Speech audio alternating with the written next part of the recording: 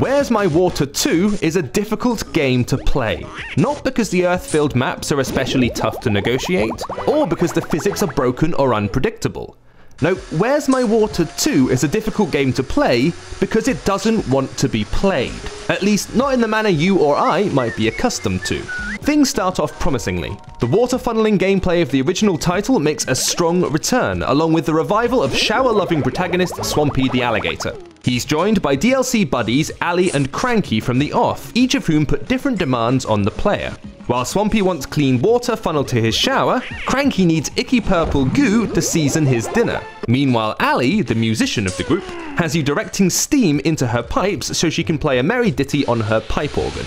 Once completed, each level has to be replayed using a different set of rules and goals. Some challenges flip the levels upside down, while others see you having to prevent water from touching any of the collectible ducks. While the variety should be welcome, you can't help but feel that these challenges are largely padding, artificially extending the life of the game by making you repeat levels over and over. However, a little padding is far from Where's My Water 2's worst crime.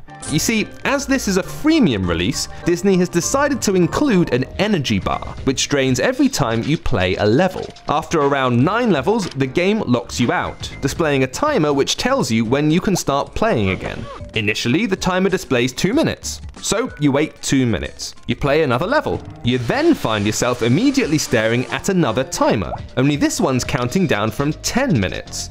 And so it goes. You can pay $1 to fill the energy bar again. You can even pay $18 to extend the length of the bar. But no matter how much money you throw at it, that bar will never go away. Suddenly, you're focusing less on how best to complete each level, worrying instead about how much energy you have left, and whether you can afford to have another go without having to wait half an hour.